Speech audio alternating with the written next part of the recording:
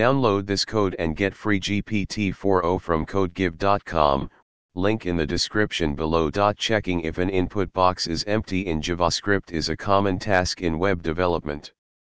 You can easily achieve this by checking the value property of the input element. Here is a step-by-step guide along with a code example. 1. Select the input element. First, you need to select the input element for which you want to check if it is empty.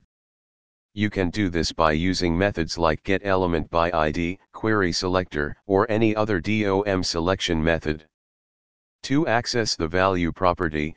Once you have selected the input element, you can access its value property to get the text entered by the user.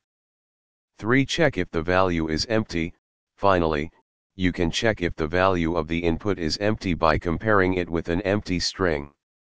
If the value is empty, it means the input box is empty. Here is an example code snippet that demonstrates how to check if an input box with the ID myinput is empty.